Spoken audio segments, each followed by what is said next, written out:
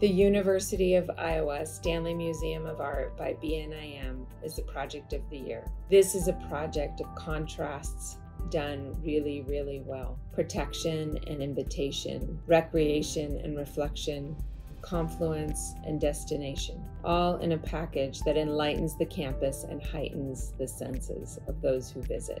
I can't wait to get to Iowa to experience all the quiet elegance of this building and be surrounded by carefully curated stories among the warmth and the human scale of the many textures throughout.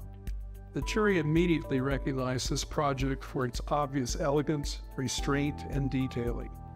The arrangement of interlocking voids allowed interior natural daytime lighting without exposing the art to harmful effects of direct sunlight.